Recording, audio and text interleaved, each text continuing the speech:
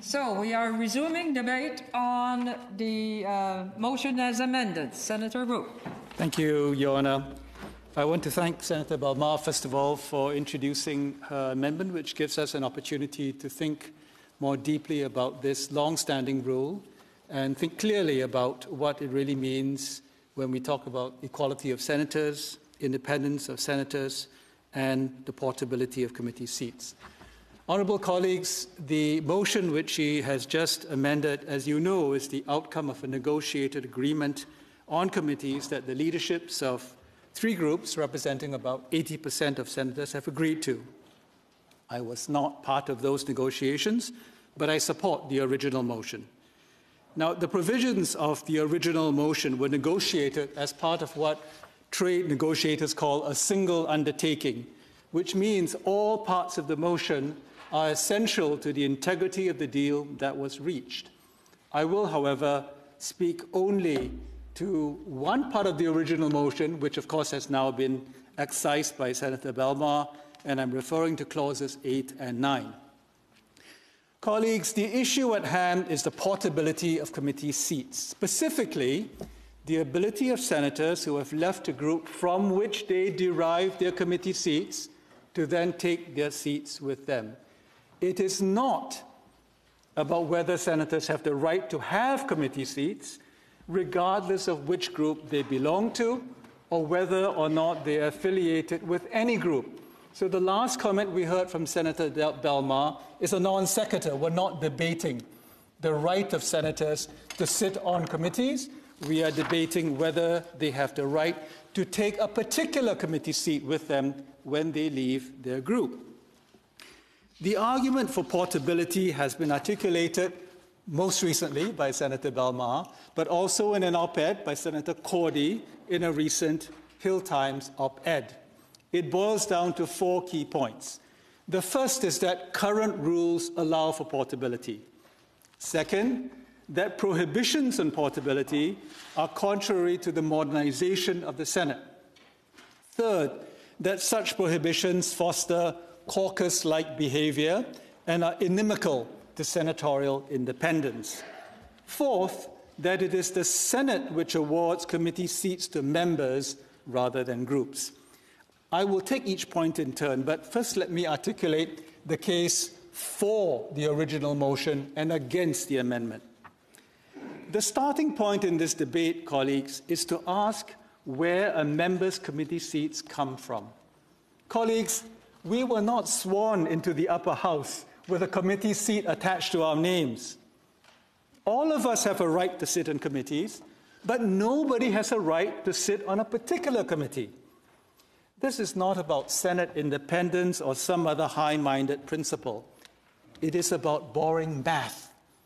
On most committees, the number of seats available exceeds the number of senators who want to be on those committees.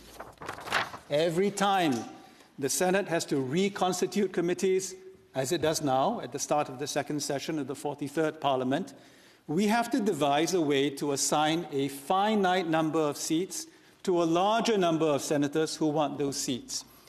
It is quite simply an old-fashioned allocation puzzle, not unlike assigning friends and relatives to tables at a wedding party. Now, the current approach to assign committee seats is a two-step process. First of all, we divvy up the seats by recognized groups in the Senate, and then we have each group allocate seats, specific seats to specific members. The first step is relatively easy because it is guided by proportionality, whereby each group gets committee seats roughly commensurate with its numbers in the chamber. The second step is more complicated, and each group has its own protocol for matching seats with senators. Now, without going into the gory details, the ISG has devised a process which seeks to give all members their preferred choices on a ranked basis, while applying a set of criteria such as seniority, expertise, diversity, and so on. ISG senators were involved in the design of the protocol, and they willingly take part in its application, which is part and parcel of being a member of the group. I'm sure other groups have similar processes. Senators usually get one or more of the choices they picked, but virtually all members don't end up getting all of their choices because of excess demand. It is important to stress here that the difference between a senator who got a seat and another who did not get the seat isn't that the one who got the seat is more intrinsically deserving of the seat. It is simply that the agreed upon protocol for seat allocation produced a result that was favorable to said senator, which is why the removal of that seat by a senator who subsequently leaves the group is a violation of the protocol that the senator willingly joined in order to get the seat. Let's be very clear. The senator got the seat at the expense of a colleague. Taking the seat away from the group would be an affront to procedural fairness and an insult to colleagues who played by the group's rules. The underlying point here, colleagues, is that while senators have a right to sit on committees, they do not have an entitlement to any particular committee seat. Seats on particular committees can only be assigned through what is essentially a process of negotiation. For a senator to then assert his or her right to that seat in the contravention of the negotiated agreement is a fallacy of logic and an abuse of procedural fairness. What then, colleagues, do we make of the fact that the current rules allow for portability? This is central to the argument that Senator Belmar has made and which Senator Cordy has said in her op-ed. Now, Senator Cordy makes a further point that portability of committee seats is essential for Senate modernization, which is an avowed objective of the PSG. Well, colleagues, you cannot be for modernization and against rule changes. At the very least, a pro-modernization stance would imply that you're open to some rule changes, including the rule about portability of committee seats. Hence, the argument in favor of portability, based on the fact that it is currently in the rules, isn't really an argument. It is simply a restatement of the status quo. The real question is whether the status quo is still relevant and if it, in fact, is consistent with our shared objective of modernization. Well, for starters, the original motion, stopping portability, would allow for procedural fairness. To me, that sounds very much in the spirit of Senate modernization. Now, I can only speculate as to the thinking of senators when the portability rule was introduced many years ago. At the time, and indeed for most of the Senate's history, there were, for all intents and purposes, only two groups in the upper house. So the question of Senate seat assignment was less complicated than we have today. There was a great deal less fluidity in the composition of the Senate compared to the last 4 years, and very little mobility of senators between caucuses. Hence, the question of Senate seat portability was very likely a non-issue for most of the Senate's history. In any event, in the old world of whipped caucuses, the portability rule we're talking about here, 12-2(3), was usually trumped by 12-5, which Senator Belmar and Senator Cordy both support. 12-5, you will recall from the description by Senator Saint-Germain, allows the leadership of a caucus or a group to replace a senator on a committee with the stroke of a pen. A recalcitrant senator in a whipped partisan caucus would very likely have been stripped of his or her seat long before the decision was made to leave the caucus, hence rendering moot the question of portability. It is in this context that it is very curious that Senators Belmar and Cordy would defend Rule 12-5 at the same time as advocating for portability. Insofar as they are for senators keeping their seats permanently, by far the bigger threat is 12-5 than 12-2.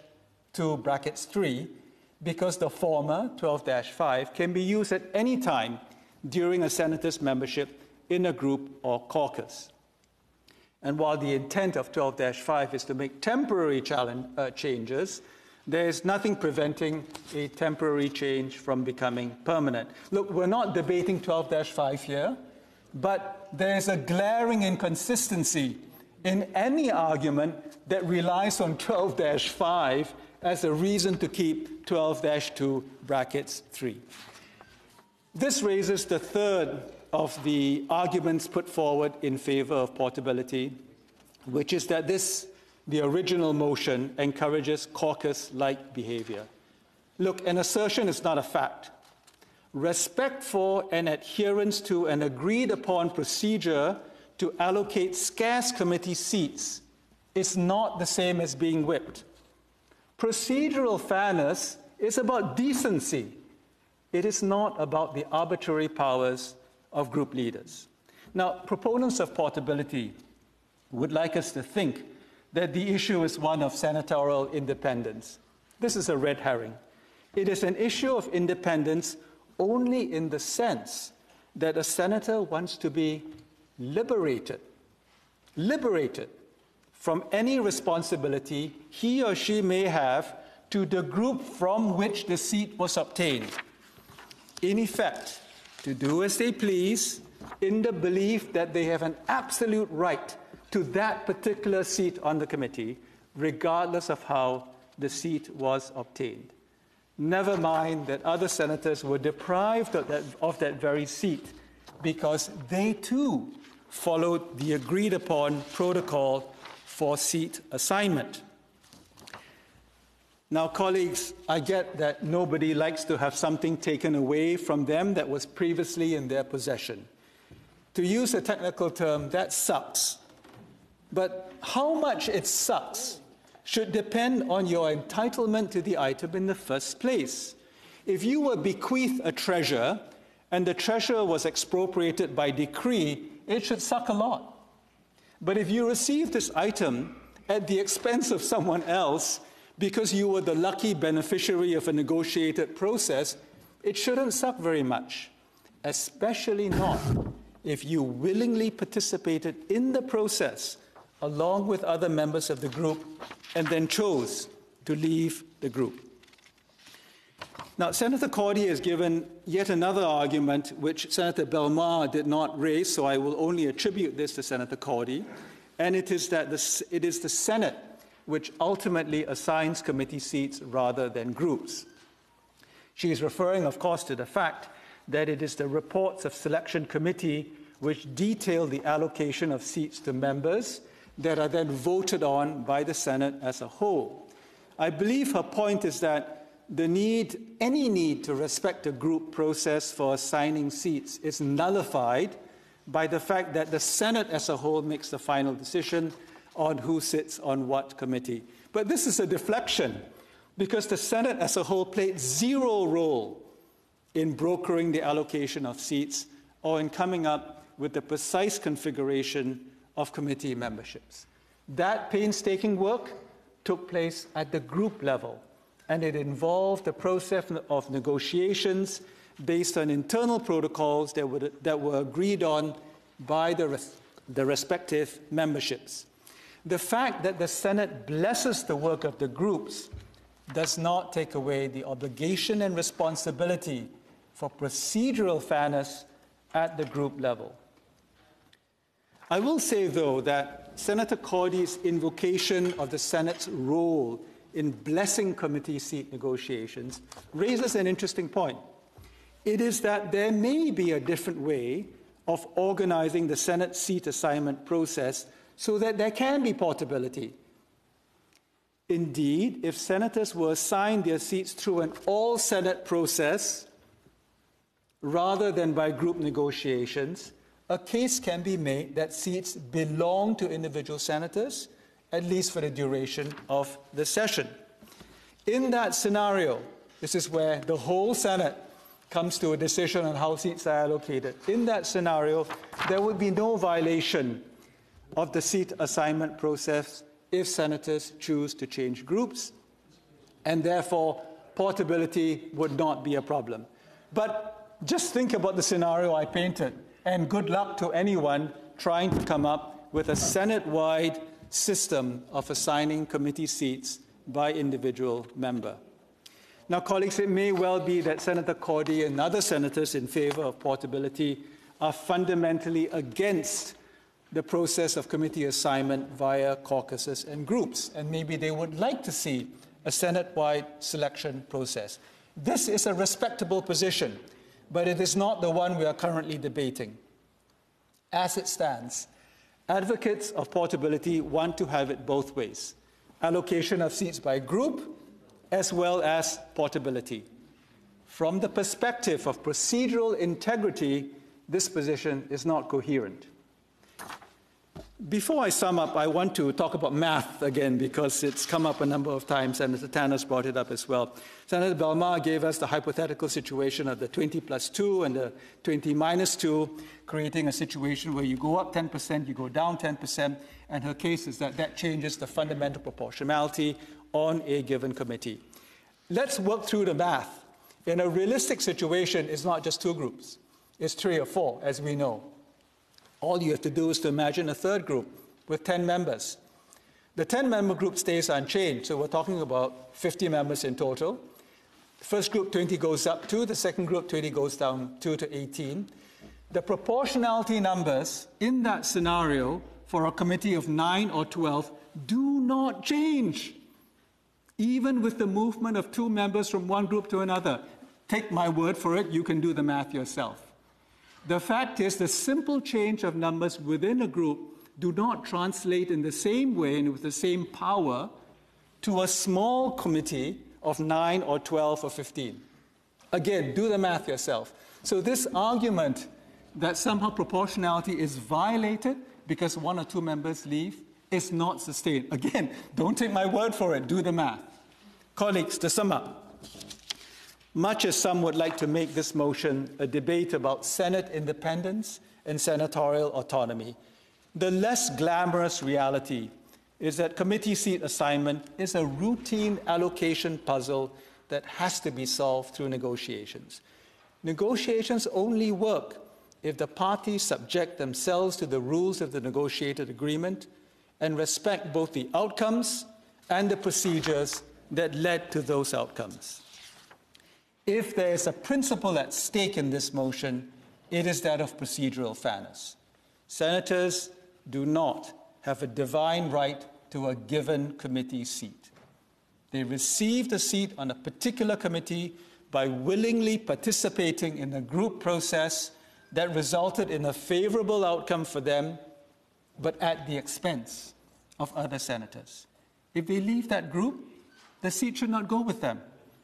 That is the intent of the original motion, and that is why I do not support the amendment. I hope you will vote against it, and I hope we can quickly go to the main motion and vote for it so that we can quickly form our committees and get on with the work of the upper house. Thank you.